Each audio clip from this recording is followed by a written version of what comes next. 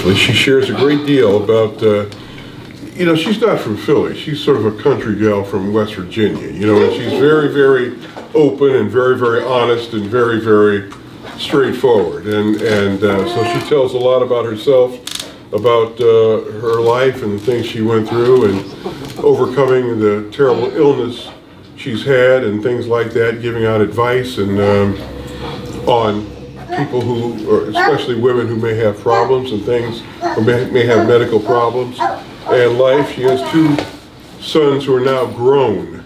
You know, I mean, they're grown men. They're 30 years old and older now. And I know when they were little boys. And that's about all I will start out with. And I'm going to talk to Lisa for about 25, 30 minutes and just let her talk about her book and let her talk about why she did it, what's in there, what she thinks is important. And I'll try to move the conversation along. Then we'll open up to questions. We'll let the young lady have the first question. I'm sure she's curious, and we'll let her talk and things like that. And so, again, Lisa, I'll turn it over to you, or I'll ask the first question. Is that all right with everybody else? Yeah. Can everybody hear me okay? Yes. Good. Lisa, why did you write the book? And let's start with the basic question. Why did you write this book and share things so intimately and things like that? What made you want to tell it? Well, Vern, I actually had never planned to write a book. When I retired, I had been ill, and I had been on medical leave from Channel 6 for almost 3 years. I had returned after I had a bone marrow transplant from my illness. We finally figured it out. And so 7, 8 years after that bone marrow transplant, I realized that my disease, my illness was resurfacing. It was returning. And I knew I was going to have another bone marrow transplant. And so I figured this is probably going to be a chapter that needs to close, and I'll start a new one. And I thought I would do something. I thought that God might lead me in the right direction as to what I would do, but I didn't really plan it. My younger son, who might be here in a few minutes, kept bugging me to write a book. And he had always been one of those children who really wanted to help and really wanted to give back. And he is in a job now where he gives back. He's at AmeriHealth Caritas, an HMO facility down by the airport. And he loves to work with a nonprofit in the community and at some schools and helping young people who maybe don't have the same resources that he had growing up. And I, as a mother, he just thought it was cool to write a book. And I would tell Leland, I don't really want to write a book. One day he sat down with me and he said, "Mom, do you understand how many people you could help?" And I thought about it from a different perspective. And he happened to be going to school with a young boy named Billy Tierney. His dad's a big marketing executive in the city, used to be in charge of the Daily News, chief editor, Brian Tierney. And he had his dad call me and say, "Lisa, why aren't you listening to Leland? You really need to write a book. I think it would be well received." And he had lined me up with a publisher. And I thought about it, and part of the reason I had not planned to write a book is I wasn't sure I wanted to revisit all of that stuff that was so hard and frightening to me. I didn't know if I wanted to go back there, but actually it was very therapeutic, I found. Mm-hmm. And I started writing. It wasn't easy at first because there's a difference in writing for television and writing for print. And I had an elderly woman actually. Stan Hoffman was a well-known sports. Hoffman, Thank you, Hoffman. Well-known sports reporter for the the Inquirer, and his wife and his daughter write for the Inquirer. She writes for the sciences, and she helped me, you know, make that transition from writing for television to writing for a book. And I'd go over to her house in the afternoon. She lives sort of close to me, and we would have like a little workshop. But once I met the publisher and got going and got a feel for how I wanted to write it, it just flowed, and it was very helpful to me to revisit those areas that were painful and to find out they weren't so painful anymore. So it was there was a deadline by that time. That was a little tough because I had pages spread all over my living room and I had taken my time for a year. And then all of a sudden this publisher says, I think it was April when I met him, and he wanted it done by June. So I was like cramming for a test. and you know, it came out okay. I was a couple of weeks late, but it worked out all right. The story is interesting because Lisa grew up small town West Virginia. She had 3 brothers, so she was always pretty protected. You had 3 brothers around who are wholesome guys. You're pretty protected. But she actually worked very hard to get where she got to. She worked in TV while she was still in college and spent a lot of time and a lot of hours. And there's a lot of performance art there. It's a little bit more far more difficult than just getting up there and starting to talk. And even then, the climate had not matured for women especially. For young women, it was better, but for women in general, it was very much a man's dictated world. So she had to endure that through college, and start moving around to different towns. She was in Nashville, where Oprah Winfrey was her.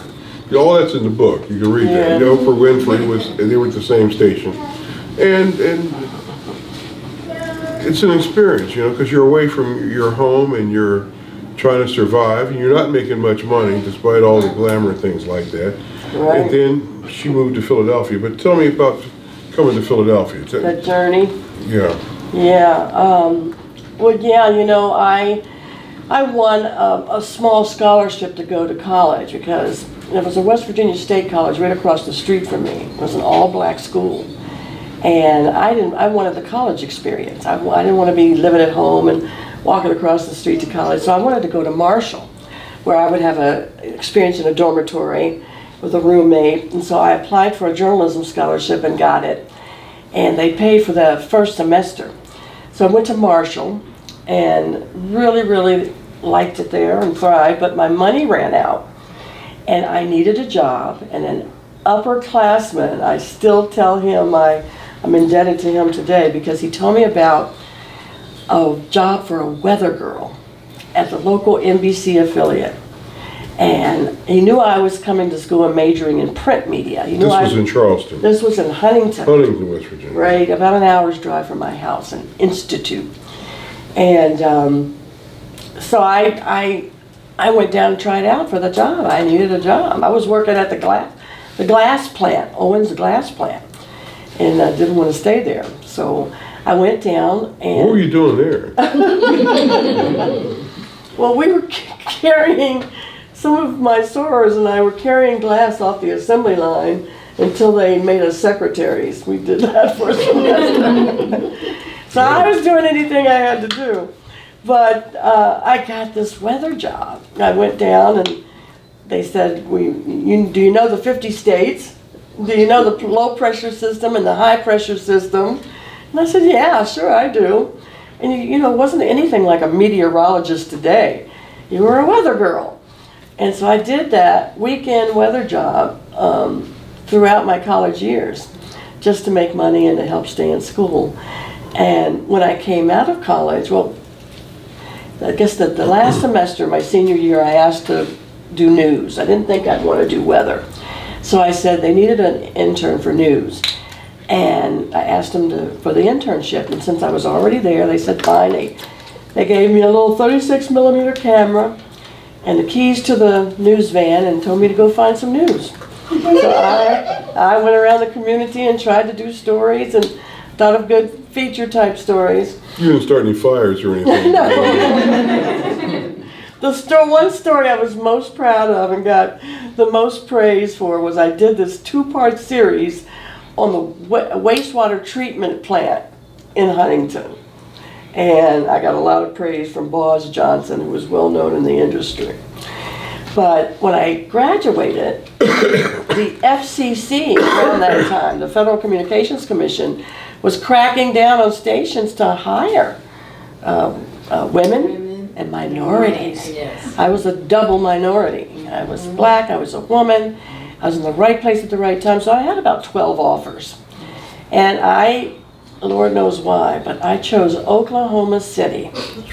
Because they paid the most money, $14,000 a year. Which was great money for a city that size. Yeah, and, 1976. Yeah. And I went out to Oklahoma, hated it, but I learned a lot. I didn't really love the city. It was flat, and it was barren, it was nothing like my green mountains and wonderful hills in West Virginia, wild, wonderful West Virginia. But I stayed 8 months. And then I got a call from a station in Nashville, WTVF. I still remember the call letters, and the news director was Chris Clark. And I was excited because I was coming from the 45th market to the 33rd market. So it was a nice jump. And I remember the night that I had my the night before I had my interview, I was sitting on the edge of the bed in the hotel room. And I turned on the news just to see what their news was like and who was anchoring. And I see this black woman anchoring the news solo. I had never ever seen that before. 1976. And I remember thinking, what a presence she had. You know, how her diction and her confidence and her poise. And I said, wow, I sure hope I meet her tomorrow when I go to the station. So I go to the station, the secretary escorts me outside Chris Clark's office, and I see this young woman over in a corner. Immediately I get up to compliment her, and as I'm coming toward her, she says, well, aren't you a tall drink of water? And I know right then that she's my kind of people. She's friendly and outgoing. And I said, I'm Lisa Howard, and I just really liked you on the news last night. And she says, hi, I'm Oprah Winfrey. And we were both 19 years old. Wow. We were both born in 1954. And I ended up staying at her apartment that night, and she shared with me that if I got the job in Nashville, she probably wouldn't be there because she was vying for a position as a co-anchor in Baltimore. WJZ. And sure enough, when I got the job and came, she had just left 2 weeks prior to go to WJZ in Baltimore. And we had exchanged numbers and kept in touch. And she didn't like Baltimore too much. The guy that she anchored with didn't appreciate having a co-anchor. Didn't want to work with a woman. And certainly didn't want to work with a black woman. Yeah. So we kept in touch, and I remember I loved Nashville. My mother had gone to Fisk, and there was Meharry and, Meharry and the Grand Ole Opry, and just so many cultural and wonderful things to do. I made good friends. But after 2 years, a call came from Philadelphia. You remember Joe Hunter? Yeah, sure. Joe Hunter was, what was he, a talent scout? Well, he did a lot of recruiting for the station. He traveled around the country, and he did different TV cities and looked for talent on the air, things like that. He was actually a former newspaper man. He worked at the Tribune for many years, and then he worked at the Inquirer for a while too. But he had a job. He'd go and set up in a hotel, and with a tape recorder, and watch people with a portable tape recorder at that time. Very primitive by today's standards, but and he would set up and hire people, you know, and get tapes of people and come back and show them to the station. We had a very powerful and actually very sharp president and general manager then. Larry Pollock, he's passed away just recently. Yeah. But they would look for talent. You could assemble hundreds of tapes out there. And what Lisa's talking about, it's a very high-powered, even then it was a high-powered, very pressurized business with a lot of competitors. Maybe there's 100 people out there looking for one job, you know, or 2 or 3 jobs. So you had to, and it's very subjective, you know. I've you know, most of the jobs you go for, you get turned down for it. But I'll let you go ahead. Finally, you got the call from Philadelphia. Yeah. Don't let me start talking. That's okay. And I was so excited because I remember I was at the 33rd market in market size, and this filly was number 4. And I said, whoa, I never thought I'd make a jump like that. And remember, folks, out in the Midwest, Philadelphia and New York are the same thing. Right. You know, Right. The folks way out there, Right. they're the same place. I thought I was coming to the big city like New York, and so I go up and I do my audition, and then when I come back to Nashville, I hear from Joe, and he says, they really like you. He said, there's just one little problem. He said, we have a Mark Howard, and the news director thinks it might be confusing if you are Lisa Howard. Would you have a problem changing your name? And I said, no. I had no idea what I'd change it to. I said, no. And then I ended up taking my mother's maiden name. So I became Lisa Thomas.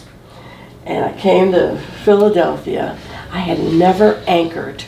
And they were hiring me to do the new news and report. I didn't have any problem with the reporting part because I loved that and I had done that. But I had not anchored. They put me with the right guy though. Thank God they put me with Jim O'Brien. Remember him? Mm-hmm. Put me with Jim O'Brien. And he was doing everything. He was working 24/7. Yeah. Dialing for dollars. He did the weather on every newscast. He did the news.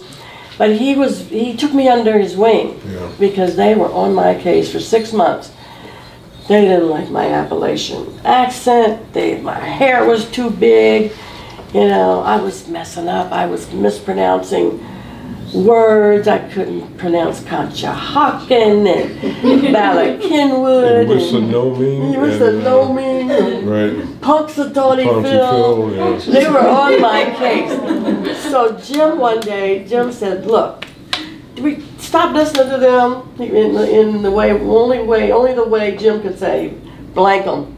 He said, I mean it, blank them, start focusing on what you're doing.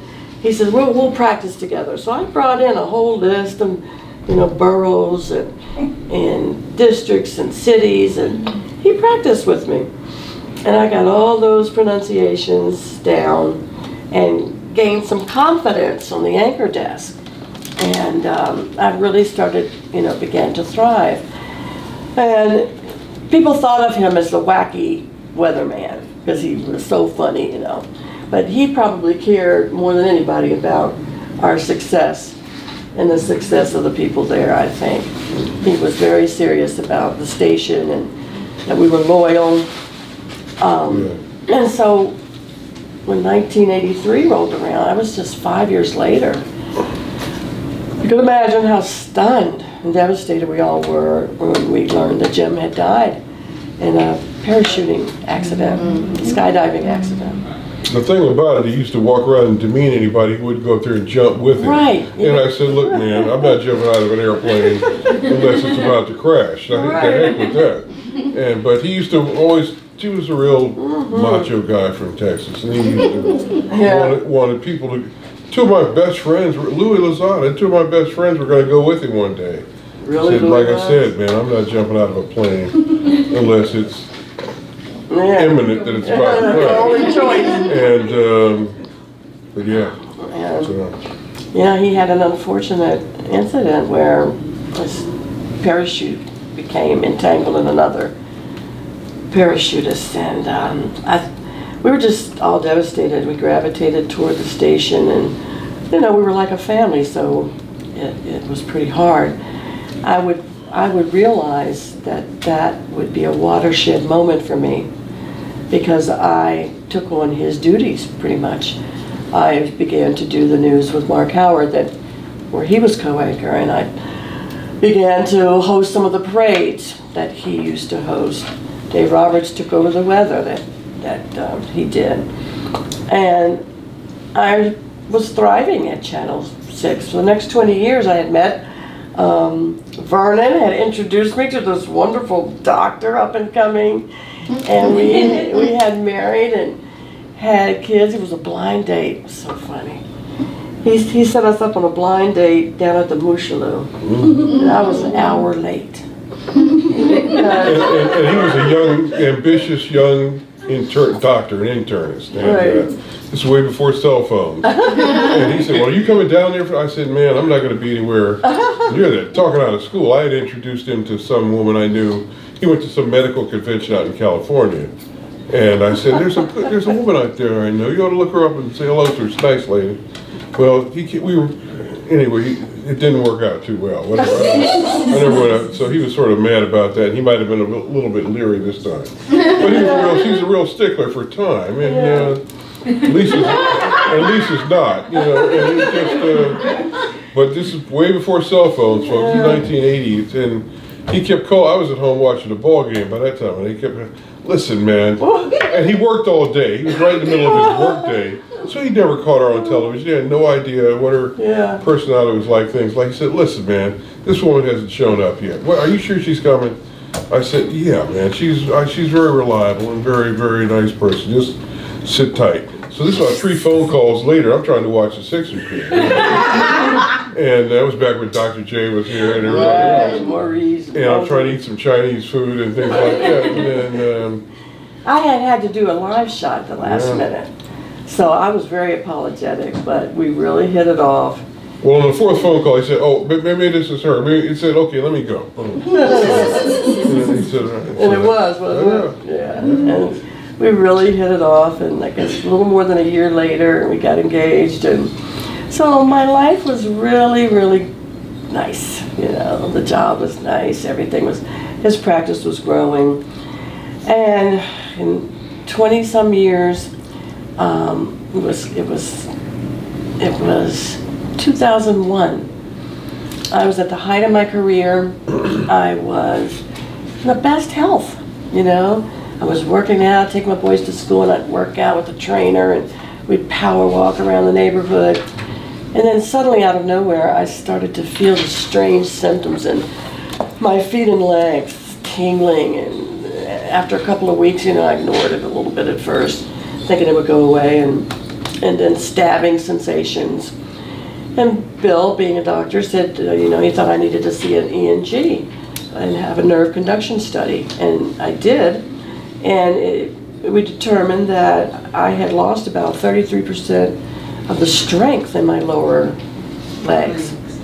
We didn't know why. And one thing I sort of forget to tell people sometimes, one of his mentors, you know him, at Jefferson, who used to be chief of neurology at Lankenau, Dr. Edgar Kenton. He recently passed away, suddenly. He took me to him. He's a black man, fiercely intelligent. Well, I knew his wife, his ex-wife, I should say. And he did a few tests and told me the same day that he thought I had a real rare syndrome called POEMS, like a rhyming poem. It's an acronym. P for polyneuropathy, which I was feeling in my legs. The O was for organomegaly, enlarged organs. I didn't have that symptom yet. E for the endocrine system, which I did have, where my skin was turning a strange grayish, sort of bluish color. The M was the blood that he had taken. He had taken blood from me. It wasn't an autoimmune disease. It was a plasma cell dyscrasia, a blood disorder. They called it a smoldering myeloma. And most of you, if you're normal and don't have any certain illness, have 250 to 400 platelets in your blood. I had 1.4 million. So my platelets were helter-skelter. I had developed, hypothyroidism. The S was for the funny color change. So POEMS, I hadn't heard of it, Bill hadn't heard of it, and the doctor, to his credit, admitted that he had only seen 5 cases in his career. And he was getting ready to leave Lankenau, go to Morehouse in Atlanta to do medical research. So he couldn't follow me as a physician. And he suggested that I go to another hematologist at Lankenau and to see a neurologist, a specialist in this POEMS syndrome down at Johns Hopkins. So I did. Those 2 doctors followed his diagnosis for a couple of months, and then they put their heads together and decided they didn't think I had poems. They thought I had this autoimmune disease called CIDP, and it had to do chronic inflammatory demyelinating polyneuropathy. So it basically was based on the polyneuropathy. They weren't seeing the full picture. I didn't know that at the time. We were in touch with Edgar via phone, and we would talk to him, but it would be very hard for him to follow. They put me on a different treatment, which involved a blood cleansing treatment called plasmapheresis, and gave me steroids. And if any of you had steroids or you love someone who has, you know that mask the symptoms. So sometimes I felt like, yeah, this is making me feel better, I'm good. So were either of those were they something that was common for people who are tall, who are, you're taller than the average woman, obviously, and I mean the average, but she was tall, and was either one of those? No, they weren't. I don't remember. Okay. I don't remember them us making that association, okay. But the poems was much more common in African American women and Native American and Hispanic rather than Caucasian. Right.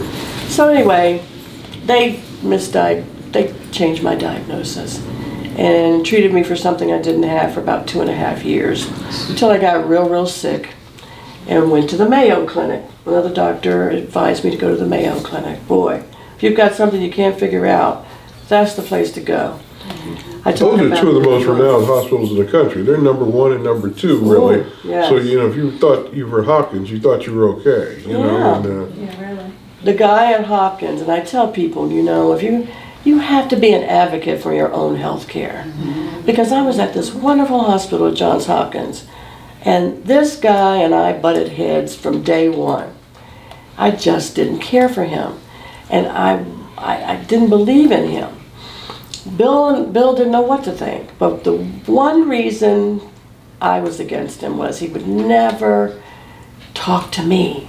He would never give me eye contact. He would tell Bill everything. He would touch my hands and tap my knees and do his little examination, and then he would turn to Bill and tell me what he thought was going on. One day I just blew up, and I said, look, nothing's wrong with my ears, nothing's wrong with me. I'm still a pretty smart chick. I can understand what you're saying. But I was screaming. I was very upset. And he turned to Bill and said, I think we'll order her some Zoloft. I'm like, I'm not depressed, I'm pissed. Right. So I left. I didn't go back to him. And I advise anybody, don't do that. Don't let somebody, unless they're listening and paying attention and really caring, showing that they care about your well-being. But it turns out he was wrong anyway. But that's very important psychologically to you. You're already scared to death and everything else. Your illness. If you can't connect with this person, male or female. I tell people, get that 3rd, 4th, 5th, 6th, how many opinions you need to get. But a dear friend of ours who happened to be a gastroenteritis, I was having trouble with digestion.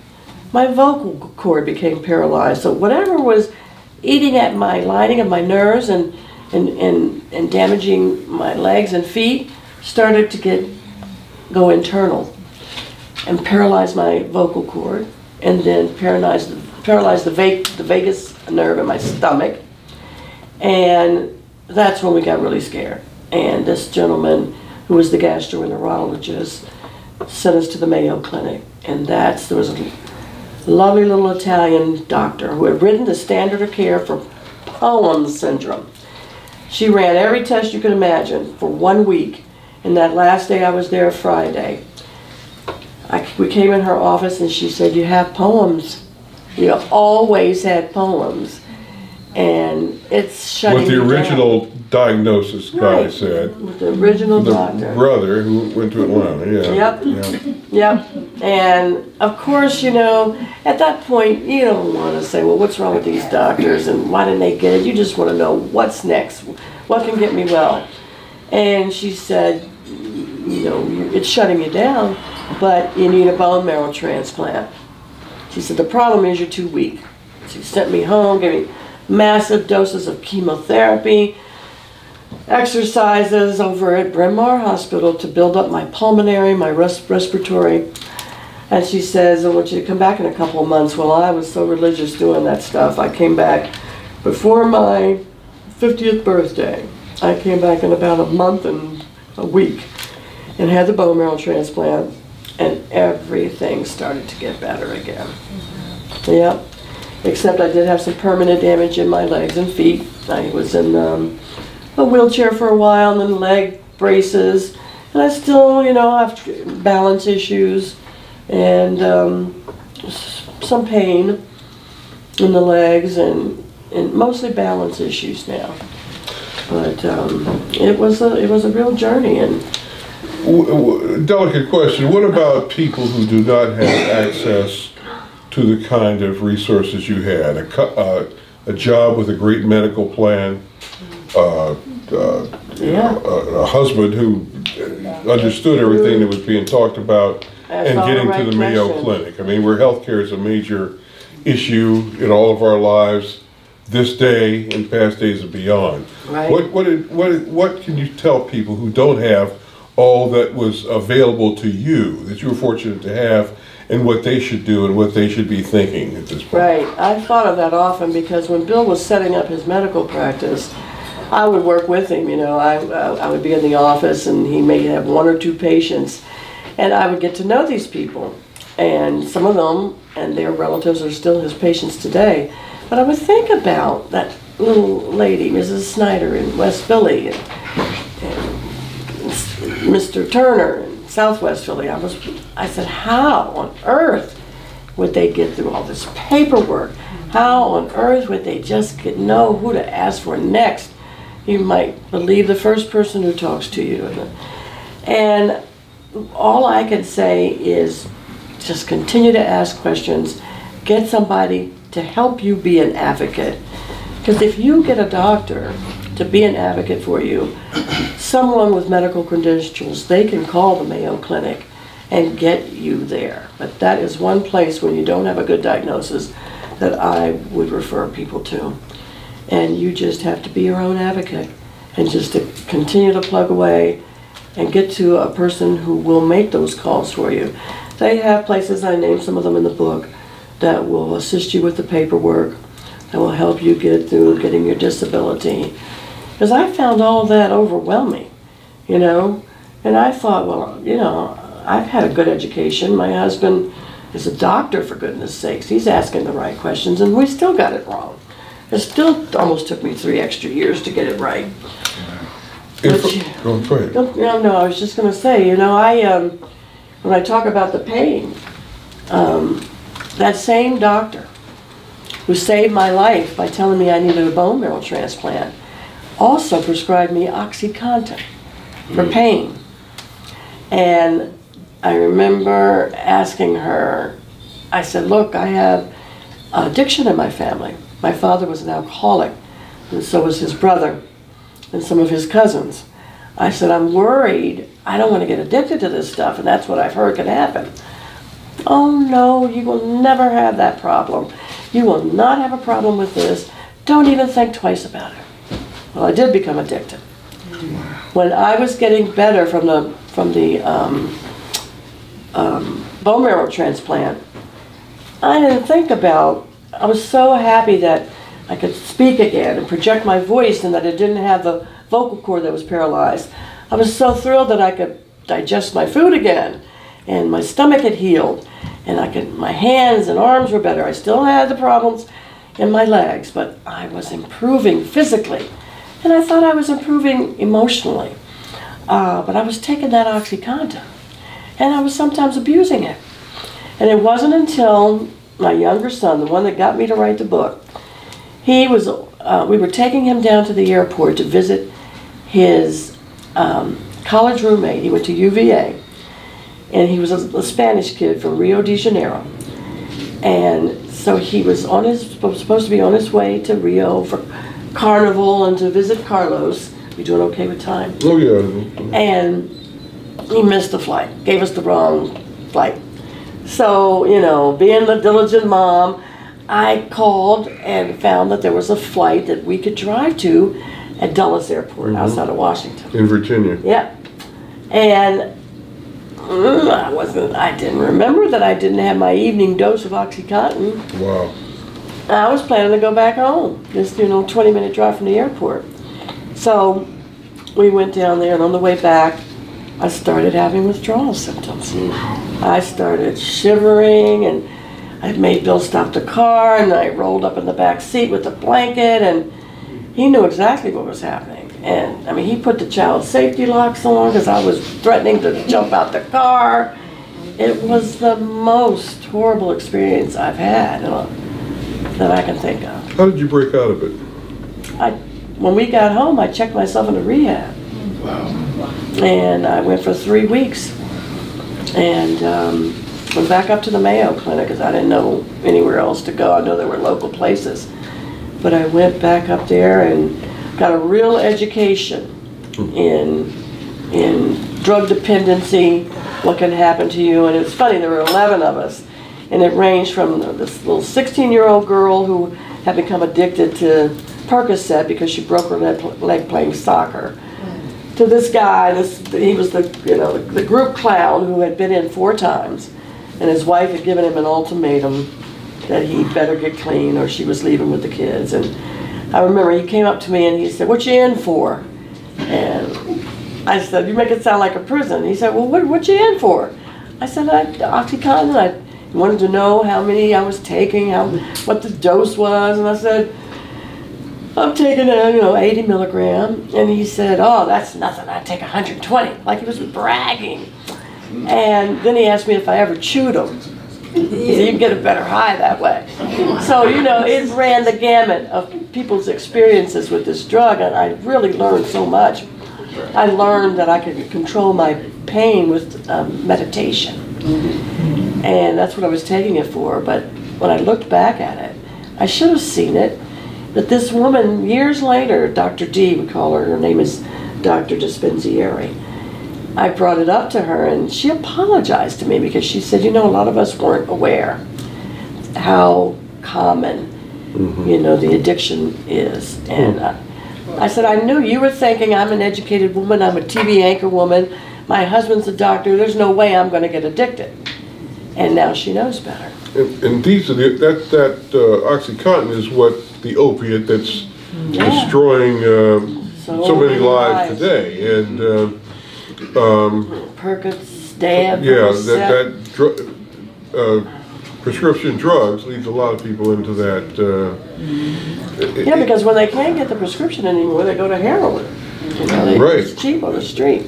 Question, did you want to talk some more about that? No. In addition to the physical ravages and all the nerves and all the things you'd fallen into, maybe I wish you'd probably enlighten people, including me, how you were able to deal with all of this psychologically. What was this doing to your head, in addition to the physical problems? How did your head deal with it? I mean, you were here, and then boom, man, the whole world came up and smacked you in the face, and things like that. And how did you deal with it? I would, you can be friends with somebody, but you don't like to.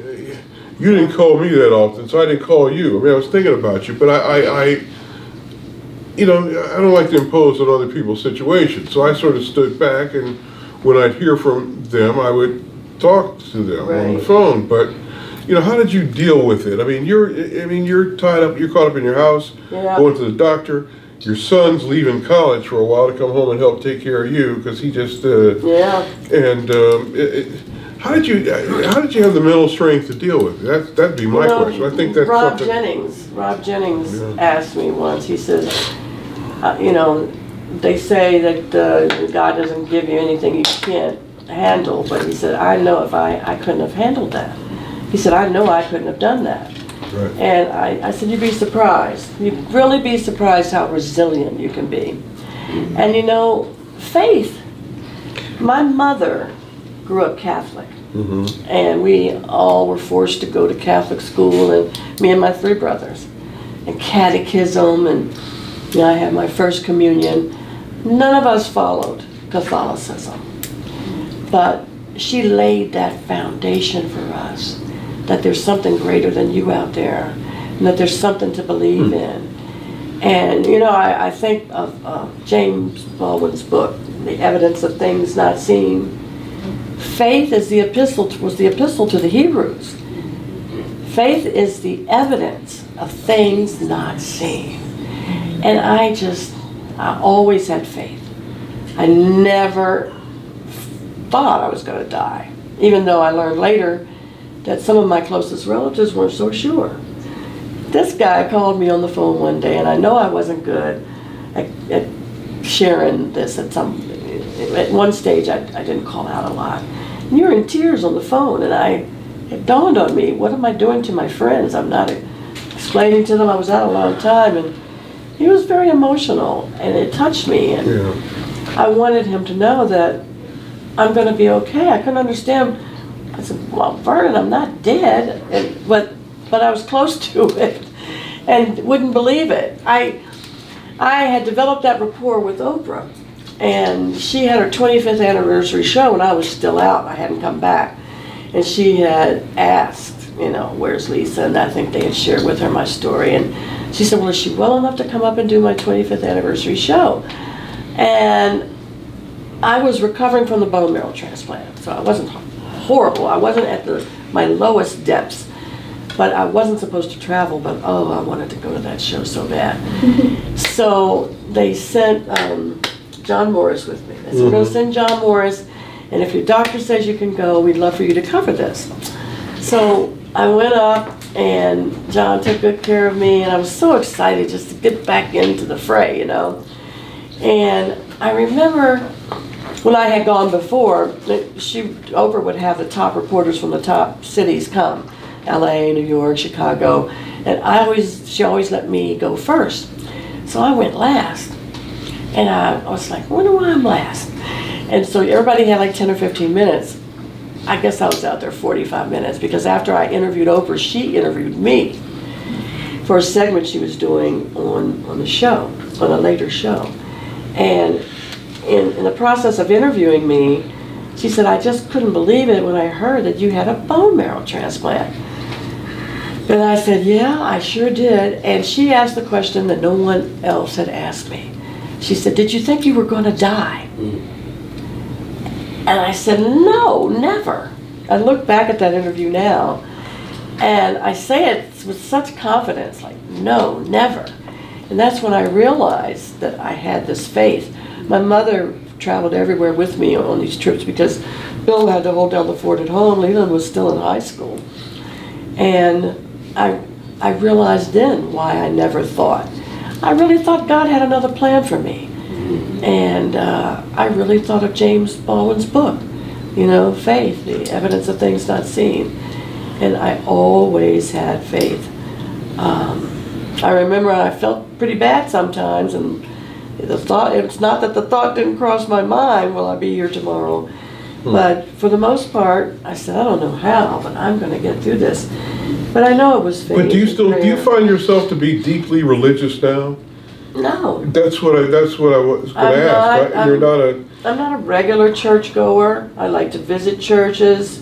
One of my sons is more religious, Langston. He's just had my first grandchild. Reminds me of this little one there. And so they have a church and they go, and I go with them sometimes, but I don't always go. But I have strong faith. Even now, after right.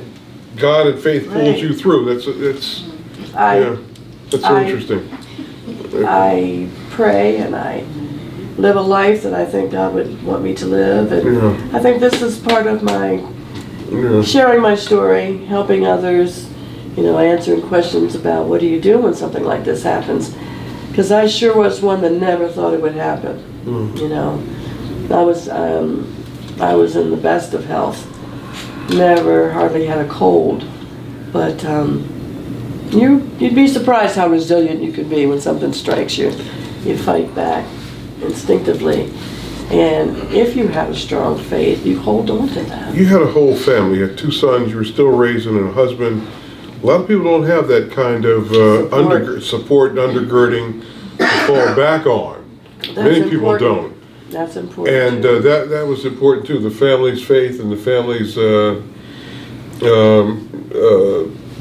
to be there for you, you know. And friends, you know, if you don't have a large family circle, friends can mean a lot. And 2 of my girlfriends came up to the hospital when I had the first and the second bone marrow transplant, because if you don't have someone there with you, you have to stay in the hospital the whole time.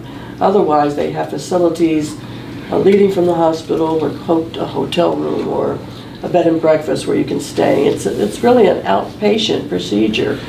Some don't realize, but the bone marrow transplant, you're not in the hospital the whole time as long as you have a caregiver with you. And people ask me, I know we're going to open, I realize I forgot my watch. What time is it, Bird? I think people are still very interested in what you're saying. I don't see anybody sitting back there saying... No, I'll open it up. I'd love to have time to open it up to your questions, but I just, I was going to say, you know, bone marrow transplants are not painful. You know, they're not like scraping bone marrow and digging into your back. These days, you have a bone marrow transplant, it's almost like a blood transfusion. They take the bone marrow from your blood and it wipes out everything. Don't get me wrong, you are weak. I was the weakest I've ever been. It takes about 2 months for you to even begin feeling normal again. And it takes almost 6 months to a year for full recovery. And I have to have all my shots again. I had to have my polio and measles, measles, mumps, rubella, everything. It wipes your slate clean. So you stay there because I could go outside after about the 4th week, the 1st month. I could wear a mask and I could go across the street and get a little ice cream or frozen yogurt. Because I couldn't come by, I could give you something. Right. Yeah, that's right. I remember that very well. So you know your immune system is just depleted. What, as you look back now, the time, all this time it took to get through this, all the years and things like that. I remember one time it was between the blood transfusions, I think, and we were down at the Thanksgiving Day parade, and she was close to both of our children, and she and her husband were. And I remember, I didn't see you, but you saw me from a distance, from behind.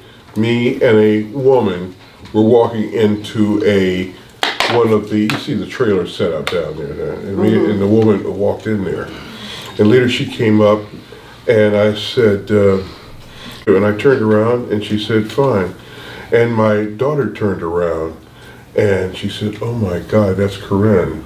I thought it was your wife, and it's my daughter. And she said, I remember you saying, I've lost so much time. And I thought about that today. I've lost so much time. You know, my daughter had gone from... When I became ill, his daughter was a little girl with little pigtails, and then when I saw her that afternoon, she was, you know, well into her teenage years and was looking much more like a woman. So that's all, you know, that time. You were sorry. I never forgot that because you were stunned. And I thought about it. I said, man, oh man. You said, I've missed so much in time. It's I reflected on that many times, you know. Right. But you put things into perspective, you know. It does make you view the world differently. It makes you realize just how precious life is. You know, I was a real A-type personality. Everything had to be in its place, and when the boys were little, and they applaud me now because I'm not afraid to let the house get a little messy. I don't have to pick up everything, you know, and everything doesn't have to be in order. And, you know, you learn that you really need to believe in yourself as well as be an advocate. You know, when storms come up in your life, they're not always to cause disruption and chaos. Sometimes they come to clear your path. But I do see life differently, different perspective now.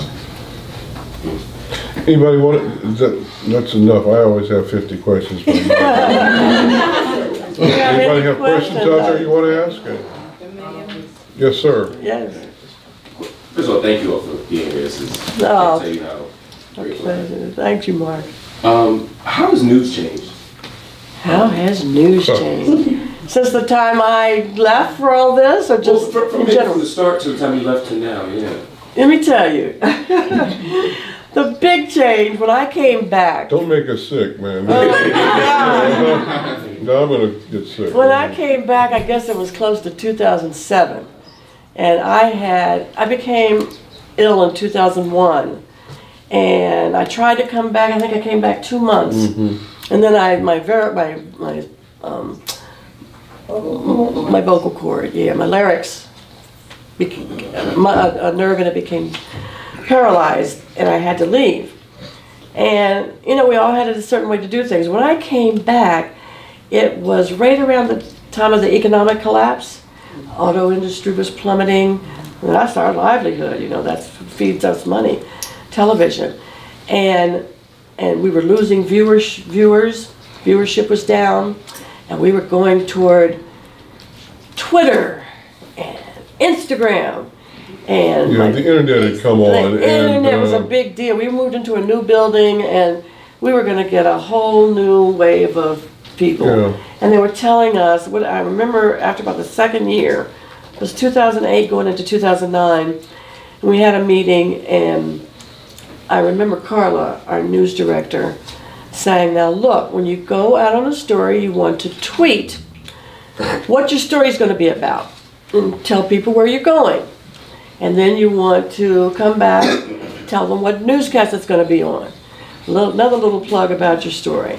And I was barely able to get my story together. I was coming back, and you know, I'm moving a little slow, walking a little slow. And I said, I'm not sure I want everybody to know where I am. Because it was 1990 that I had a crazy man come up in the parking lot and punch me in the face. Do I really want to tell people where I'm going to be? So that's part of the big change. You know, they wanted, Twitter was important. Social media was really becoming big. And it was, I had a hard time following it. I remember one day someone asked you if you had done something with Twitter, and you came over to me and, what do I do here? How do I do this? The veterans had a hard time with it. And I knew, I said, you know, I gotta check my finances and see if I can't retire soon. I did not enjoy it at all. And, but they were pushing it big time. And they still are more than ever. Yeah. And, my children have never, you know, when they start getting their cell phones and things like that, my daughter got one when she was 10. Yeah. And I said, well, why? She says, well, she needs to be called if you can't pick her up, or if she has to stay late at school. Well, that was a good excuse. For safety's sake, right? It's for safety's sake. And, you know, they still have to help me a lot with things like that. And they say, Daddy, you're supposed to be so smart. I said, look, man, I was born in the 40s, you know, and I didn't grow up with all this stuff. But that brings me to another thing about, you know, they used to always get on me because they said, why don't you write about your children? I said, man, I can write about my children, my dog. You know, I've had threats over the telephone about stories I was doing and things like that. Yeah. I get threatened on the street maybe twice a month by people I've been shot at from here to El Salvador, and I'm not, you know, man, I'm here to cover this story, not cover my life. I'll write a book one day and publish it after I'm gone maybe, but I'm not, and these guys don't understand that. And, you know, people, these things, this Facebook, that turned out to be crooked, as you know, that's turned out to be less than wholesome, and all kind of stuff is going on with that stuff. And I said, man, I'm just not putting out where I am. You've had the newswoman shot down in, live on TV down in Virginia by some of the guys. He used to, that's the station where Amy Morris worked. Really? She knew the cameraman, she knew him. Really? Yes. I didn't know that. So, do you remember that story? Mm-hmm. Woman was live early in the morning, she and her cameraman and a disgruntled former colleague shot him on boat. Murdered him both because he was mad because he lost his job. Right. And so you're constantly under that kind of threat. I've been shot at 3 or 4 times. The closest it came was down in Chester, of all places. And, you know, so you have all those dangers. You have any this guy walked up to her. Channel 6 used to be part of the community, man. I mean, for years we worked there. We knew the squirrels in the parking lot, and you could walk, you know, people could cut through the parking lot. And we had an unarmed security guy there named Freddie, and Freddie would say, "Hey man, beat it," you know, and things like that. But we used to walk out and talk. Any kind of safety whatsoever. You could walk through there just like you were coming from the Adams Mark Hotel. And one day she's walking out with one of our people, and suddenly this guy's walking towards her, and suddenly he reaches out and hits her. You know, and a former bodybuilder. Former bodybuilder, yeah. Wow. And when he knocked me out, I remember that, I do share that in the book, was with Scott Palmer. We were just leaving work, talking casually. This guy had parked in our parking lot and waited for 3 hours. Wow. The unarmed guard had told our news director that, oh, that car was there since, you know, like 3 o'clock this afternoon. And then, I mean, he knocked me out. I was out for about 3 minutes. Scott is trying desperately to get me up because he drives around the parking lot, tires screeching, and tries to run us down. And he pulled me between other cars just in time. And, you know, the other, Monica Malpass, some of the other women have had issues and have had to go to court over people. Just people aren't always stable. And you have to ask yourself, do stations have an obligation when they put you out there as easily accessible? You know, this is our friendly anchor woman who is coming into your living room, giving you the news very personally. And this guy thought you were talking to him personally. He thought I was talking to him when he cut his TV off. He was paranoid schizophrenic, had stopped taking his medicine. And he shoplifted that day. And when he cut his TV off, he told the police that I was chastising him, reprimanding him for shoplifting. He was over at Epi and wasn't taking his medicine. So he came and sat there and he came to shut me up. He said, I just wanted her to stop bothering me. So he punched me in the face. And, you know, it's a lesson because I think that less than a year before, I can't think of the state, it was somewhere out west, a woman had been followed home by a deranged viewer who went up to her door and killed her, shot her. Wow. So Happens all the time. it took 2 years, but our station finally built a fence around our property and had an electric gate and a 24-hour guard. You know, you can't get in unless you show ID or you've made prior arrangement. But it took 2 years to do that, and none of the stations had security like that. Yeah. It's unfortunate. So you can imagine our reluctance to just be telling everybody where we are. And so I would tell people the story I'm going to do and be sure to watch, but I would never say where I was going to be. And sometimes, you know, you would be put 2 and 2 together. But the social media thing turned me off, and you know, when viewership falls like that, we tend to get a little more sensational. You know, I would watch from the other end. I remember when I was sick with the first transplant, and I won't say what station I was watching, but one of the anchor men on the local station, it was an anchor man, was reporting on the ice cream truck had come into this neighborhood, and a child had darted out from 2 parked cars and been hit and killed. And he started the news, it was the big story of the day, and he started the story, and he said, an incredible story from South Philadelphia. And I remember screaming, no, it's not an incredible story, it's a tragic story. Right. A life has been lost. Some mother has lost her child, father's lost his child. And I looked at how he has sort of become Inured to it, Yeah. numb to the process. Numb to the fact that this was a human being, this is a little boy, because he had said it so many times, he had done the story. And I would catch myself sometimes as an anchor. I always liked reporting more than I did anchoring. But anchoring is where the money is, you know, they pay you so much better. So you do that, but I would have to beg to go out and do a special or do a story.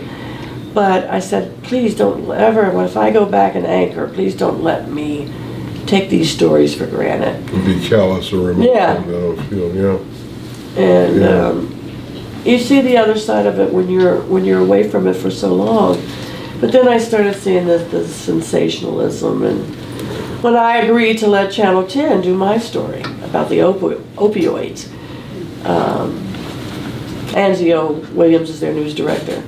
And Anzio and I were friends, and they were doing a long series on opioids, and Aaron Coleman did a wonderful job. But in the process of doing it, they had to promote it. So that when it came time, the week before the story was going to be on the air and they were promoting it, oh my God, I thought I had made a mistake. They were like, Lisa Thomas-Laury, longtime TV anchor, is telling us her deep, dark secret. She's never talked about this before, and I'm like, oh God, what have I done?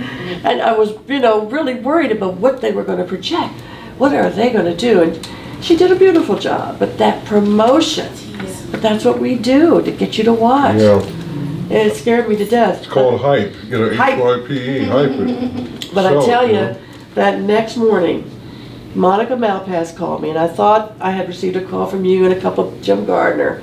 He was upset because my station decided not to do that story. I think they still thought a stigma's attached with opioids, and I wanted to be, at that point, I'm ready to be transparent and authentic.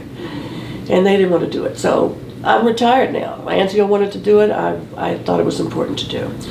And with all the doubts I had over the promotion, the next morning Monica Malpass calls me, and she said, I hate to be the bearer of bad news, but do any of you remember our health reporter, Anita Brickman? She said Anita lost her son to opioids last night. They found his body in his college dorm.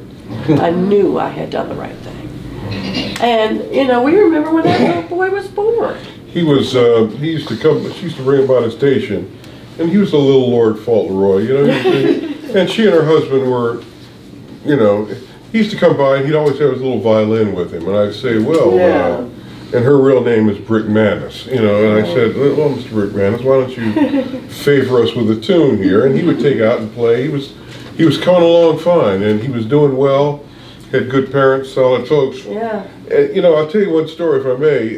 Remember the guy who shot the two state policemen up in the Poconos? They ambushed them outside of the barracks up there.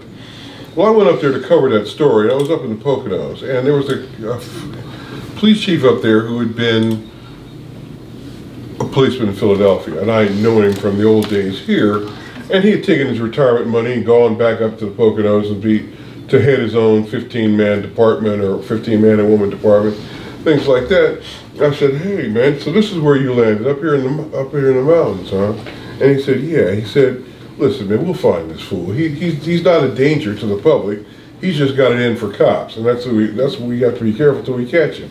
And he was a naturalist, a nature guy, and he can hide out there. He said, we'll catch him soon enough. He said, but let me tell you something, man. The real story up here, and this is 5-6 years ago now. He said, man, this heroin and these opioid derivatives, he put it. He said, man, this is killing. He's just eating these white kids up here. Alive, man, alive. There's your real story. And sure enough, it was in the heart of breaking all over Ohio and other places like that. It's that opiate, OxyContin, and all the things they get into, starting out with prescriptions, and they can't handle it, man. And it used to be heroin and cocaine things used to be their problem down there in the city, and it was it used to be an urban issue. And now we see and that a black or Latino issue, to put it frankly. And now suddenly all hell has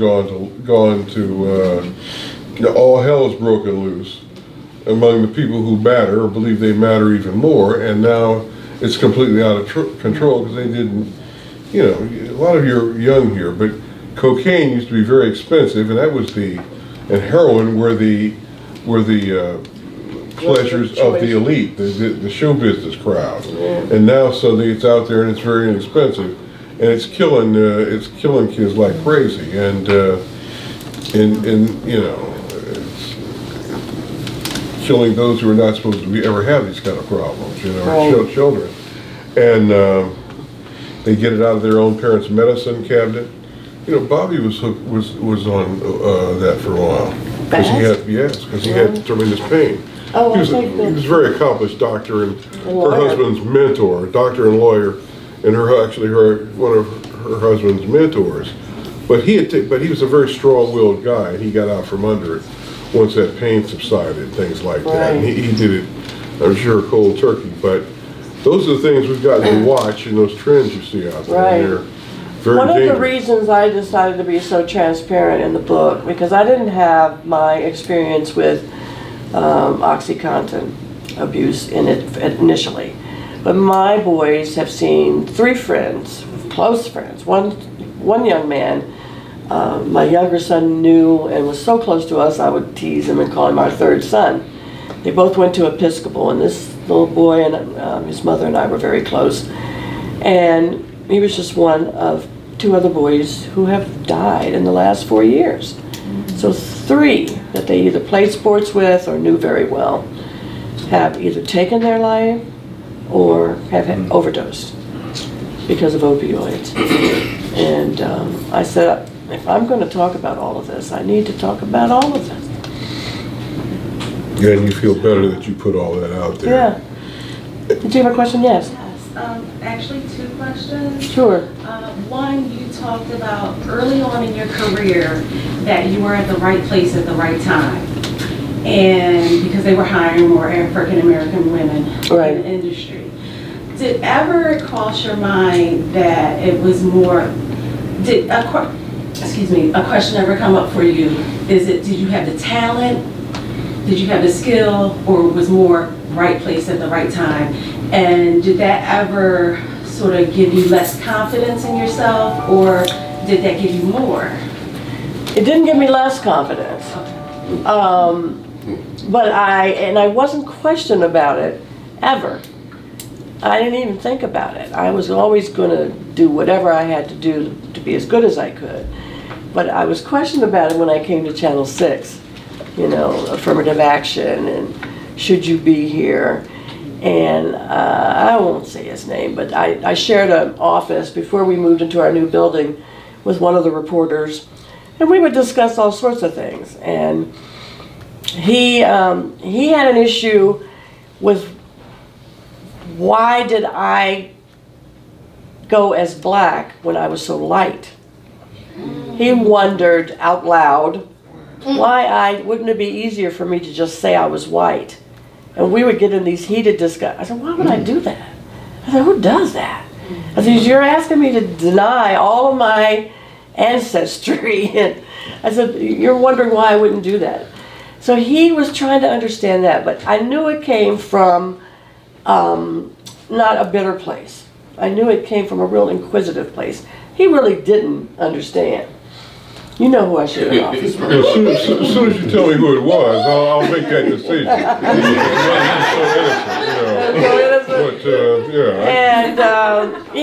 He said, well, do you hate having that label of affirmative action over you, or do you think you would have gotten the job anyway? And I said, I'm just glad I got a job. I think I do my job pretty well. But I tell you, there's an interesting thing that Oprah and I kept secret for a long time. Oprah, I learned years after, had auditioned for the job in Philly and been rejected. The same job. The noon anchor job and reporting. And I was designated the Oprah reporter because we had crossed paths and everyone knew I knew her. So whenever there was a story at Harpo or whatever Harpo was doing, when Beloved, the movie, she bought the rights to, and I would be the reporter that would go up to Harpo. So one day I was up there, and she just in conversation said, Well, that's probably, she says, well, you know I was turned down for Philly. It wasn't meant for me to go to Philly. I didn't know. I said, what? She said, I went to interview for Philly 2 months before you did. I said, what? I never knew. So when she told me the circumstances, and I said, you never told me this. She said, I knew it wasn't where I was supposed to go. And as soon as I got to Chicago. And so I'm trying to digest this, and I said, you know why you were turned down, right? She said, oh yeah, I'm glad you said it. She said, I'm glad you know. And I said, I know. So we laughed about it. But when you think about Philadelphia's race relations and history of racism, you think about it. My station and many stations like my station were concerned, very worried when the FCC was cracking down on stations to hire minorities. They had a wonderful audience that liked the white men that were giving them the news. They were very reluctant to introduce anyone of color for fear that the ratings would drop. So when Joe Hunter, the talent scout, found me, I'm light-skinned. You know, people might wonder what I am, back then especially. And so, you know, I get this job. Now, I have never anchored in my life. Oprah was solo anchoring in Nashville, Tennessee. So you ask yourself, and she and I knew that with my light skin, the audience would not be threatened in the eyes of management. They wouldn't have to worry. But it worked both ways, because I told Oprah, and she wasn't surprised. I said, well, you know, I tried to get a job before Philly at is it JZ in DC? Yeah. JLA? JLA. I went down to audition for a job at JLA in Washington, DC, and didn't get it.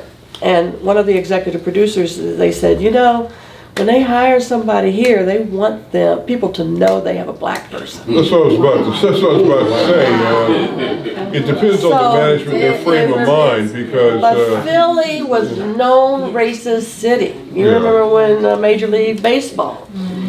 So they knew their audience, you know, their audience in South Philadelphia, and they did. When I came, I would say 90% of my black viewers knew I was black. I would get letters from Italian community. They knew I was black.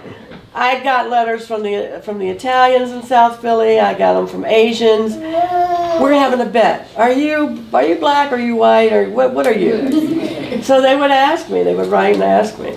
But the most popular anchor woman in Atlanta, for example, is Monica Kaufman? Yeah, she's a Negro's Negro, man. Yeah. I mean, there's no mistaking what she looks like and who she is. So it depends on different managements and what they're looking for and what they think will best suit them. You know, that doesn't exist in large part anymore, everywhere anymore, and that has changed, things like that. Oh yeah, I look at our reporters and anchors now. I mean, that's something we wouldn't see back in our day. There's another question. It's wonderful to see. Yes, I'm sorry. Yes. Okay, so when you first came to Channel 6 in 1978, is that correct? 78. Okay, and so you was the first black news anchor woman in Philadelphia to anchor the news? I wasn't. No. Beverly Williams was at Channel 3. Oh, no, Channel. Edie Huggins was reporting at Channel 10. Orion was here. Orion Reed. Who is the lady who still has a show? I met her my first week here. Trudy Haynes. Trudy Haynes. I did a story with the girl that did The Wiz. I just saw her do something with Teddy Pendergrass on Facebook. And Trudy had come here from Detroit. She'd been here a long time. Yeah. She actually came from Detroit. Trudy was very nice to me. We became very close after I met her. Okay, wait, were you the first black news anchor woman on Channel 6? Yes. I don't know about that. Oh, wait a minute. There was another black. Oh. Somebody. But I don't think you remember her. No, there was somebody who was there for like 2 months or something. Yeah, she was there. She went to California. I met her one time. Yeah. But I was the first long time black anchor, yeah. Yeah, so the question I want to ask is, so did you feel any kind of pressure, you know, being by that you was the first long-term black news anchor woman at Channel 6? No, I didn't feel any pressure because of my race. I felt pressure because I had never anchored before. I didn't know what I was doing. I wasn't sure what I was doing. But no, I didn't. I just felt I needed to correct some things and get a handle on, you know, my confidence level. In things like that, there's always pressure left unsaid. I mean, right. in any profession, really. I've had black female doctors who I've known for a long time. They caught hell at the University of Pennsylvania trying to get through medical school. Does Barack Obama get treated better than a bum like Trump? Yeah, there's always heat on him, and there's always an excuse for Trump by a lot of people, not these days. But so there's always an added pressure or a double standard of expectation of behavior that exists there all the time. And, you know, that's always there, whether it's subtle or unsubtle. One time, if I may interject, one time there was a guy who was a reporter at another station in town, at Channel 10, this was many years ago. He had developed, well, I'll tell you, one time the general manager of Channel 6 called me down. I'd just been there for a few. He said, Vernon, you're doing a good job. Is there a problem that we can help you with? Are you having some problems that we might be able to help you with? I said, yeah, I could use more money. You could help that patient. You could solve a lot. He said, no. He said, what's the story? I mean, are you okay? I said, yeah, man, I'm fine. The news director was sitting there, and so was the president. I said, no, I'm fine, man. And everything's cool. I said, well, okay. Well, let us know if there's a problem. Joe Hunter, who was sort of the highest black official at the station, said, look, man, they had gotten word, they'd gotten phone calls that some black reporter at one of the stations was closing down every bar on City Line Avenue every night, getting drunk as a skunk and getting carried out. Excuse me. It's not me, man. But Joe Hunter, they never told me exactly what was going on. And it turned out to be another guy who I knew. And he worked at another station. Okay. And of course, you know, they saw, you know, two black men, it must be one of them. So right. They just called me. And they had called the station telling them I was out there getting blasted every night and getting carried out of every bar face down. But that's something, I mean, those are things you're going to have to deal with, man. And it's incredible. And but, you know, you're dealing with an audience, which is, you know, you got smart people, dumb people, you got every kind of person out there, and you know, we all look alike, and it was that kind of thing. So they had me, they were, you know, they thought I was the one with the problem, and there was another guy with the problem, you know, and was there a question right here? I'm sorry. Excuse me, yeah. Sorry. Yes. You just spoke a little bit about it, anchors and emotion, like you're not expected amount of time. You don't always have the opportunity to show emotion while you're anchoring. So I want to know what story touched you the most personally over your career. I still think of it today. I was in Nashville, and I was reporting. I had been there almost a year, and a woman had a daycare center in her home. She had about 8 kids, and the chimney collapsed. Her chimney collapsed on one of the 3-year-old. And we got it over the 2-way, and I was sent out, and my over-enthusiastic news director said, I'll get an interview. Be sure to get an interview with the mother. We're going to be there early. We're going to do this, we're going to do that. And I was so nervous because I thought about myself. I didn't have a family yet. I wasn't married, but I said, oh, I don't know if I'm going to do that. So anyway, we got to the scene, and we were there before the parents. And the paramedics were there, and they were getting ready to bring this little child's body out, and they had taken the other kids aside, and she had been killed from this collapsed chimney. And then I heard someone say, here come the parents. And there's no way that I could stick a microphone in either one of their faces, and I didn't. And I wrote my story the way I was going to do it, and it was a tragedy. And apparently my news director found out that I had an opportunity to get in there. Well, someone at one of the other stations did stick a microphone in their face, and of course they pushed it aside. But my news director knew that I was there earlier and wondered why he didn't see our logo or hear me ask a question. And I thought I was going to be fired that day. I said I just didn't think it was the right thing to do. I just said it. And they stopped giving me hard news for a while, and then we went full cycle and I did it. But I just couldn't do it. I just think there's certain limitations. There's certain things you just don't do that just aren't right, and that was one of them. So what could she say? What do we want to hear her cry? Do we want her to mourn on television? You can quietly stand back and you can see the parents go in. That's what the producers want. That's what the news director wants, and that's what deep down inside, that as sick as it is, nobody can describe their pain worse than the person who's in pain. Right. I've found over the years that some loved ones want to talk. Yes. And want. I do. The only reason I do is because they ran it at my send-off at my retirement party. It was a car wash story. It was right down the street on City Avenue. There was a new car wash, and they told me to go cover this new car wash. So I played the song, Car Wash, I played the song, and I went up and I interviewed the employees and had a little fun with it, and they played it at my little party. So that was my first story. All right. And the boss's son was there, so I interviewed him, his son and wife. But yeah, there were also, yeah, go ahead. I got a quick question. Just like, it sounds like you guys been through so much and so many stories, and just having a little one, like I could barely watch the news sometimes.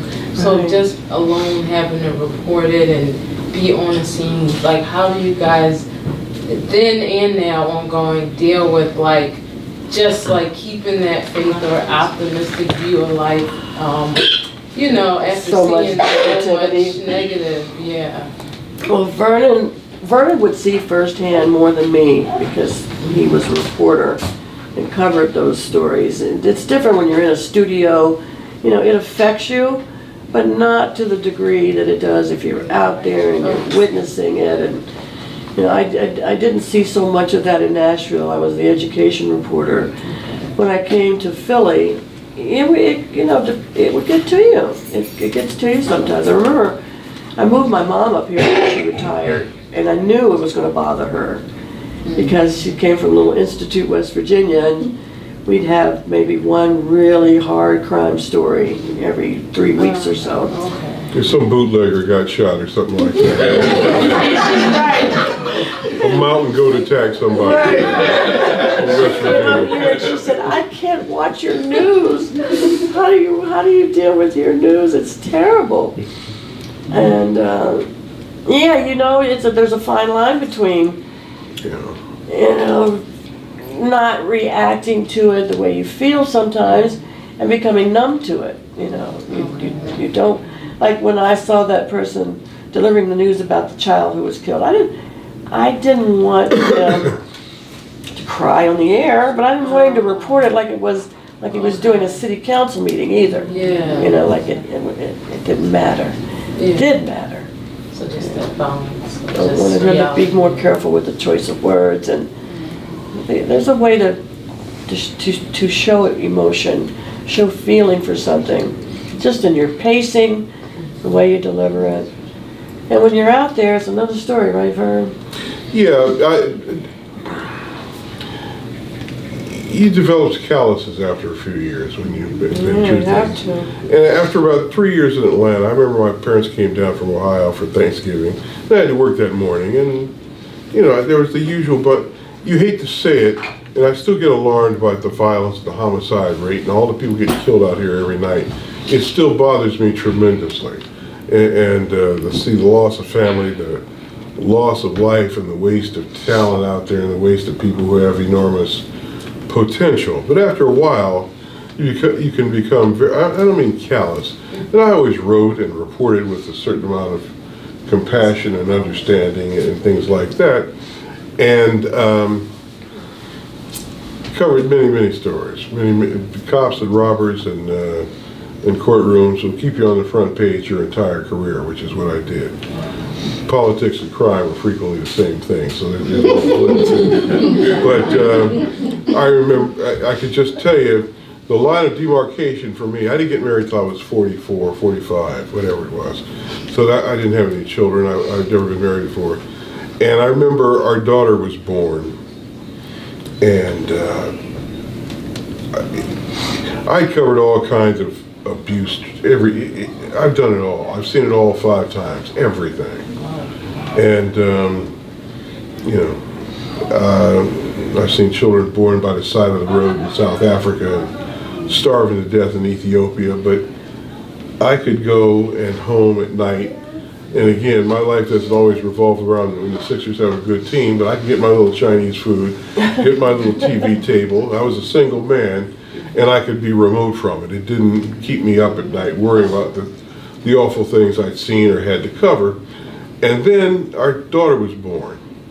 And you may not remember the story, but there was a woman in Brewery Town who starved her child to death over a 3-month period, leaving her down in a basement full of vermin and insects and things like that. And as I sat and covered her trial, normally I would have sat there and I'd have talked about what a tragedy it was. I don't know if my writing got any better, but I sat there and I stared at this woman. She was a drug addict, and this was the last child. She'd had a terrible life, and I mean, but she starved this little baby over a 3- and 4-month period. Rats and roaches, and I went down in that basement. I said, man, and you know, I thought about that little child being starved to death like that, and I saw my daughter's face on her,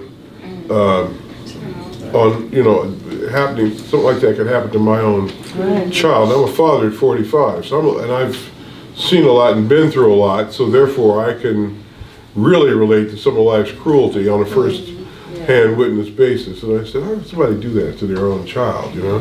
But the woman had a terrible life. She had a, and I talked to a friend of mine at work about it, a guy named John Rawlins. He's one of our, I said, man, that was bothering me last night, man. I was sitting through this trial, because everybody was talking about it at work, how awful it was. A lot of women with children work with us. They were talking about how awful it was. And I even they even made me cut out some of the gorier details about her starvation, her demise. And he said, that's because you used to be remote from it. Now you've got skin in the game. You know, you can go home and grab your Chinese food and do whatever you're going to do. Open up your book, your date book, and see where you were going that night. But now you've got skin in the game, man. It's no longer something that is remote. You can see and feel all the pain and the tragedy that's here. Did it make me a better reporter? I'm not sure. I always did things with compassion and understanding of the tragedy of the human condition. But it started to affect me after that, you know, and I said, man, this is and that's good, I guess. I mean, you need to, before you end your life, you need to understand. But I was always empathetic to the victims, things like that. But my life sort of changed after that. I felt a little worse about it. It had a dent in me, and I don't ever consider myself callous to the point of, but you asked me a question, so. Thanks for sharing. That's understandable. It'll be in my book, I guess. And the price will be, I hope, 5 times more than hers. So that's because that'll be inflation by the time I get it done. Yes, you had a question. So I'm a teacher. I teach high school. Okay. And so my question to you, I'm always looking for, they get a lot of educational advice from us, right, which is great. But sometimes I think the life advice sinks in a little bit deeper, and it helps with the educational piece. Right. Would you have any advice that I could share with my students, high school? I mean, our high school level. Life advice. Life advice. Or just any advice. Yeah. I know, I'm sorry, it's a really big question. No, but I'm always question. thinking about them, and I'm always thinking about how to connect with them. Right. And to connect with people outside of themselves, and we do a lot of work with that. I teach special. Each of us has a right to a joy that we nurture and sustain from the wellspring of our being. You can't give love until you have love to give. And you only have love to give when you love yourself. Talk to them about learning to internalize that love, to believe in themselves. And you know, in a world, in the type of world we're living in today, it's hard for kids. I hold my little grandson, and he's so innocent, and you know, he was talking, babbling like your daughter there the other day, and I said, oh, I dread the day that you come home and say another kid was mean to you, or you don't want them to go through any pain or disappointment, and inevitably they will. But if they learn early, I think, to internalize that love of self, forgive yourself. I remember she talked about it, and when I was sick is when I really took these things to heart. And you know, you've learned to forgive yourself, because an apology to yourself, I mean, is much more than an apology from someone else. You know, no one can give you an apology like you can to yourself. I just think that's a start. Belief in self, love of self. Just treat people the way you want to be treated. And I think that goes a long way if you can get them at a point when they're really listening.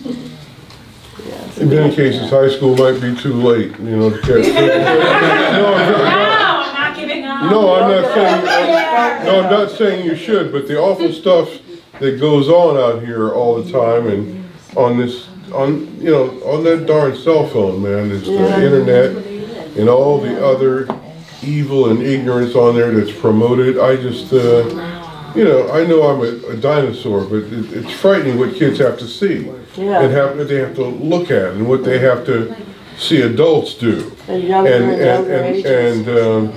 you know, I don't know how, there's some people around here who are probably around my age, and you think about the standard of behavior now compared to what it used to be, and what these kids are growing up in bad times. Shooting, gun violence. Do you still meditate? Oh yes. Oh yes. I still have the tape they gave me at the Mayo Clinic, and then I've gotten so many more. I really swear by meditation. If you can let yourself, there's just a way, and I sort of had to be taught how to meditate. You know, I remember I was that A-type personality. You know, not to let the outside cloud you, and you know, just isolate yourself, absorb. Sometimes it's just the sound of water, a sound of nature. Sometimes it can be music, but I can let go and go somewhere else when I meditate. It's very helpful. Yes, right back there. I just want to say, question two. I know I miss seeing you on the news at 11 o'clock because I always made it home in time to see you on the news at 11 o'clock. I was a high school student at one point in my life, and I thought I wanted to be a reporter, mainly because I saw myself in you. You came to Channel 6 at the time that I was coming of age, so you were there every day and was an inspiration. It's like, I want to do what she does. Do you miss delivering the news to us every day? You know, I've been asked that since I retired. I'm curious how Vernon is. I do not miss the job. I miss the people. We became so close, and I saw that you were with Nora Rushanik and was at Kathy the other day at Broadcast Pioneers. I didn't make that because I had an event, but I keep in touch with the people. And so it really was a good time for me. I don't miss the job anymore. 38 years, and that was just in Philly. So I started in college, you know, as a little weather girl. Then I went to Oklahoma and Nashville. So we're talking, you know, well into the 40-some years. Yes, right back there in the red. Hi. Hi. I came in late. I don't know if you mentioned this or alluded to it, but I just would like your opinion on communicators who have to code switch for the occupation. do you consider that an art form, an obligation, something in between, or nothing like that at all? I didn't get the whole question, I'm sorry. Oh, I was just talking about some communicators who have to code switch for their occupation. Do you consider that an art form, obligation, something in between, or nothing like that at all? Code switch, by that you mean what? Your TV voice versus your at Uncle Bobbie's voice versus at the barbecue voice. Versus oh.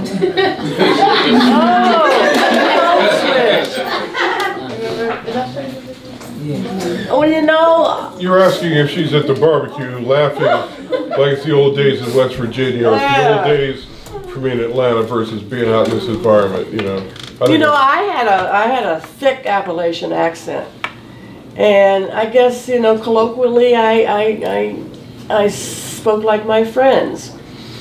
I had this little broadcast voice when I was down in West Virginia, but I guess I didn't talk, my dialect wasn't as universal as some management would have liked when I first came here. So they, one of the things they did was they got me a voice coach. I remember her name, she was wonderful. Her name was Julia Wing, she was from Temple, Dr. Julia Wing. And I looked her up years later, because when she came in, she made me feel so good, because she said, they want me to help you speak less like you're from West Virginia, but I'm telling you, there's some people who need me worse than you do that I should be working with here. And but she was feisty, but she taught me how to speak from my diaphragm. She did help me because I didn't know any other way to speak. You know, I felt that if I tried to speak so-called properly, I would sound phony. But when I learned to speak from my diaphragm, then I developed a more universal dialect. Now, when my brothers would come up from West Virginia, 2 of them moved to Dallas, Texas, so they got a whole nother accent. And when I would be around them over the holidays, and I'd come back, and people would say, "Oh, you've been around your family, haven't you?" As it would creep back, you know, some of it would come back. And so yeah, I think that's part of what you mean, but you also mean when you're around your friends, and you're not in a professional.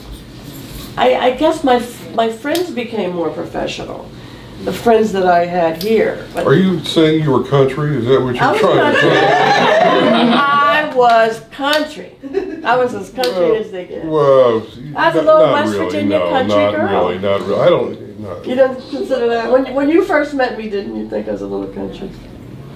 It's been a long time. It's been 42 years, and I've known you through so many phases of life that it's hard for me to remember. But back then, I think I did have my on-air voice, because I would be acceptable on air in a story, in a report. I think when it got to when I started anchoring, that's when more of the Appalachian accent would come out. I didn't hear it. That's interesting. I didn't hear it. Did you know they got me a voice coach? I remember I knew that, but I just remember the dandelions she used to put in her hair. That's what kept me. I didn't think about the voice. I'm kidding. Obviously, I'm joking. But I don't know. It's just been so long. I can't. It's funny you say that though, because my daughter-in-law just took her child, my grandson, to Florida to be with her people in Winter Haven. And her mother and her Auntie Bob, and they all have pretty thick Floridian accents. And so she has this little life cake thing where we can all see the videos that she does with the baby. And on one of them, she says, well, I put Will in the water today, and he was playing in the water. I said, what is Esther doing? She really reverted back to the way, you know, her mother and her aunt and everyone speak. And she wouldn't believe it when she came home 2 days later, and she's talking very professionally. She has a PhD, and she teaches. She's a professor at Villanova. And I said, Esther, I couldn't believe it was you. You know, but she did sort of revert back. So I'm sure people have issues with that. That, you know, you want to feel at home, you want to feel like you're with your loved ones and be accepted the way you were as family. And she was able to do that and then come right out of it when she came back to Philadelphia. Yeah. But I think for a while I used to have a broadcast voice, and then I would just get casual, loose. So, but not after about 10 years or so. Did you ever talk like you were from Atlanta? Did you ever talk? Well, I grew up in the Midwest. I grew up in Ohio, and I don't know that I did. I don't know. Sometimes when I go down to visit, I went to college there, lived there for a long time before I came here, and sometimes when I talk to my friends down there, I sort of fall back into the dialect, and it's actually sort of comfortable and fun, you know. Yeah. I was down, but this is the way I normally talk. I mean, I don't think I'm any different, do I? But sometimes I fall back into the lineup, into the dialect, just because I like the dialect. Those were great days when I was, 21 and 22, and sort of doing around town, and it's fun. And a lot of my friends who are still Southerners, still there, you sort of fall back into it if you're down home, if you're home. And that's interesting. But do I seem to be any different from what you're saying? Not really. But 8:58. Do you think about one more question? Huh? Oh. One more question? Yeah. Okay, one more question. You want to be strict time, also we want to be able to sign books. Yeah. Oh, yes. Yeah. So one more quick one? Okay. Yeah, one more quick question. Go ahead. This question is for Vernon. Is there any reason that you never came into the studio and continued to report from the streets? Well, a lot goes into that. There's a certain amount of charm that an anchor person who's on there for hours at a time has to have. And, no, there's an art form to it. And sometimes 2 or 3 minutes of me is enough for most people. And they like somebody who's a bit more charming and less blunt and direct and things like that. So I'm probably not cut out for it, I could do it. I did it in Atlanta, but for 7 years before I came here. But, you got to be able to fit the mold, you got to have the breathing right and things like that. And I'm just not I don't want to take a lot of time up with a lot of stories I can Excuse me. There's a lot of terrible things going on out here in the world, and I'm not interested in the 120-foot long hoagie sandwich that Wawa's putting out there. I'm just not down with that. I'm not going to sit there and act like I'm down with that. I'm far more concerned about other things, and there's an art form. I mean, it's performance art, and you do find people who are very different in person than they are on television, and it's very strange. People. I'm relatively quiet. I seem boisterous and things like that, but I'm actually very shy and bashful. Now you overcome that by experience and things like that, but I don't have a whole lot to say to the general public out there, and and I don't have a whole lot of rap, so it depends on who you are. You got to learn how to be content with yourself, as Lisa says, and be who you are. She's a lovely person.